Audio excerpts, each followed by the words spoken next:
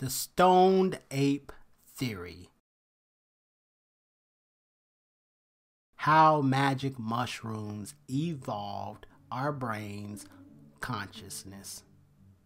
In 1992, a man named Terence McKenna, who was an ethnobotanist, which is defined as the study of plants that people use around the world, so a plant studier.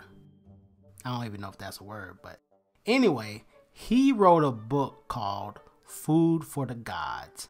And in this book, he talks about what he calls the Stoned Ape Theory. And in this theory, he talks about how drugs that grow naturally sped up our evolution. He talks about how we evolved from the Homo erectus into what we are now, the Homosapiens, with the use of psychedelic magic mushrooms. Yep, the same mushrooms Mike Tyson uses. The mushrooms that give you that trippy trip to see all types of shit. Yep, those fantastic fungi.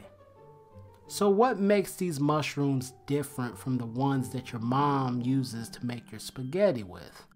Well, these mushrooms contain psilocybin, which is a hallucinogenic substance. And this theory says that this psilocybin substance took the Homo erectus and transformed us into the Homo sapiens that you see today. And then once we started eating these mushrooms, we started talking. Because when you are high, you start talking. And then we started formulating words. And then we started formulating sentences. Like, man need water, cotton mouth. Man kill bear and make a nice outfit. Man skin alligator and make fresh kicks. Then we ate some more shrooms and we started drawing pictures and shit on the walls and on the rocks. We started drawing lions, tigers, bears, and rhinos. And we were popping these shrooms and we were creating early Van Goghs on these walls and rocks and stuff. And the cave women and the kids were mesmerized looking at these paintings like they were art at an art museum. And then we ate even more mushrooms and we started thinking things like, man, it would be so nice if I had a hammer right now. Hey you, grab me that stick over there and that rock and some string. And bam, the hammer was made. Then he was like, hey Billy. We started creating names now because we were high. And, instead of just saying, hey you, we started coming up with names. So he was like, hey Billy, hand me that piece of wood. I'm about to make a club. You get it? The Billy Club. So you're probably asking the question, how did we get the mushrooms? Well, back millions of years ago, we started off as hunters.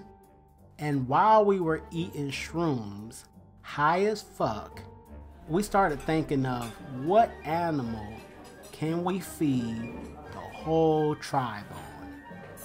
You know what animal that is? You guessed it, wild cows, or what you call beef. So we started hunting them, killing them, and feeding the tribe. And everybody's eating, everybody's happy. And then after a handful of more shrooms, we started to think, it's kind of stupid to just hunt them. Let's capture the cows and breed them and keep them and raise them so we can eat them and also make some killer caveman leather coats for the wintertime. So we started capturing and raising cattle and killing them to feed the tribe, and opening up coat stores like Burlington Coat Factory back, hundreds of thousands or millions of years ago. And one thing that we learned about cows is they take dumps all day long. And they got flies all around them, all the time and shit. And in these dumps grew mushrooms. And they picked these mushrooms out of the doo-doo. And when you hear people say these mushrooms are the shit, that's where it comes from. And they probably didn't know that these are magic mushrooms at first.